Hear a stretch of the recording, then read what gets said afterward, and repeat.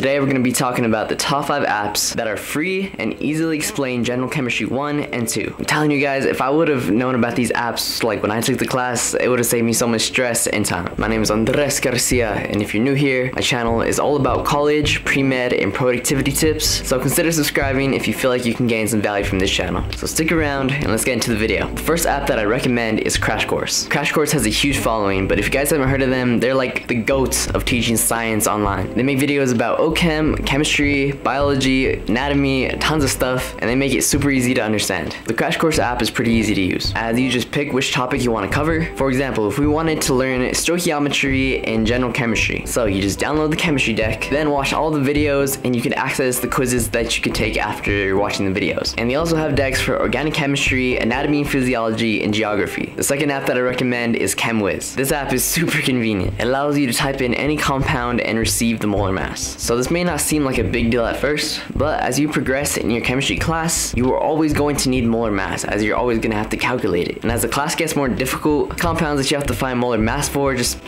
become annoyingly large. So here's an example. So let's say we are trying to find the molar mass of 21 carbons, 30 hydrogens, and 2 oxygens. Press calculate molar mass. So we just type it in and boom. I was pretty pissed when I found out about this app after I took Gen Chem, but hopefully you guys can find some benefit from this app. But one thing is to take this app with a grain of salt, meaning don't solely rely on this app to give you the molar mass of any compound. This app is extremely accurate, but sometimes your answer needs to be more accurate. The third app that I recommend is Periodic Table 2020. In this app, you are given the entire periodic table, but it's not just any periodic table. So check this out. Alright, so I'm gonna click on xenon, and as you can see, this element has an atomic number of 54, but we're also able to get an entire overview of the element xenon. Right here we have an electron shell visual, and this really helps to see like how electrons are positioned in like a 3D space. And probably my favorite tab of this app is the properties tab. Here we get to see the atomic weight, density, melting point, boiling point, valence electrons, and emission spectrum. It's just super convenient to have all the information about any element in one app. The app also has an atomic properties. Now this has like the electron configuration of xenon, along with oxidative states, atomic,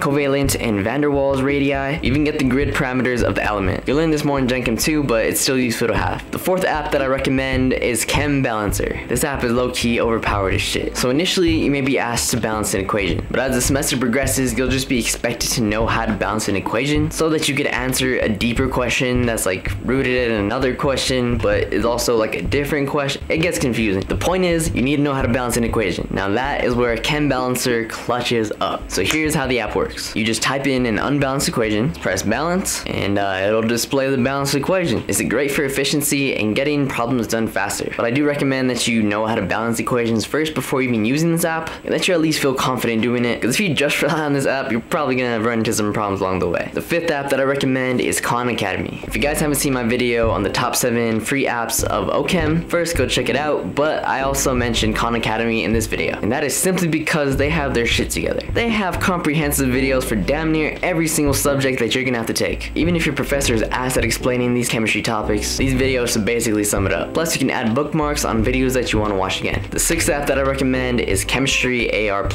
So the way the app works is that you visualize the molecules through your back camera of your phone. So you can like manipulate the molecules, and do you see how like it's like a 3D plane? If you're able to visualize it, then you're able to understand it a little bit better. Many times we just see molecules laid out on a like plain piece of paper, and it doesn't really give it justice as to what it may actually really look like. And trust me, these different angles really help when trying to just visualize it and understand how a molecule works. And this app has to be followed up by app number 7, VSEPR Chemistry Invaders. Now this is where it gets fun. This app is similar to the previous app, but it's actually a game. So in general chemistry, we need to know molecular geometry at some point. And sometimes these structures get a little bit complicated, not only having to visualize them, but also to name them. So in this app, you just point your back camera to your surroundings. It's kind of like Pokemon Go, and you just look down at the name of the geometry that you're looking for, then you kind of just like wave it around. Alright, so this is how you do it. Ready? Let's go. Octahedral, where you at? Boom. Boom. Alright, success, let's go. What else we got? Alright, where you at, homie? There she be. Boom, let's go. Easy dubs, easy dubs. Octahedral.